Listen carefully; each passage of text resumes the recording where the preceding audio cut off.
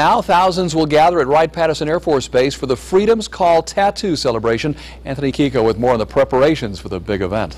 Right now, crews are setting up this soundstage behind me for what officials say is going to be a huge event filled with displays of patriotism. Military planes fly high in the sky as crews prepare Wright-Patterson Air Force Base for a military tattoo. But it's not the kind of tattoo that goes on your arm. But come out and enjoy a good performance and see some military ceremony. David Thomas says a military tattoo is a celebration that originated in Scotland. We've taken that here into America and the United States with our military. We still keep the music flair. That's why you see our Air Force Band of Flight here performing. But you have also added elements of some of the military ceremonies that we do. Last year's military tattoo included flyovers and entertainment.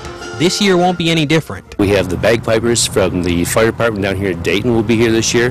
Then afterwards we have the main attraction, Lone Star, will be here at 9 o'clock, followed by some great fireworks at 10 o'clock. Egner tells us this year's military tattoo is a special one. Recognizing the 10th anniversary of the 9/11 incident. We're telling the story of what happened, how we responded as a country. We also have a 9/11 national flag that will be here as part of the program.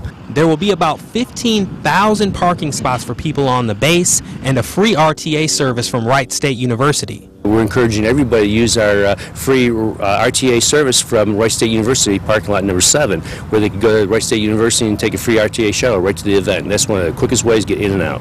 Now, the event is right here at Wright-Patterson Air Force Base at 4 p.m. on Friday. More than 75,000 people are expected to fill this area behind me, and the event is totally free.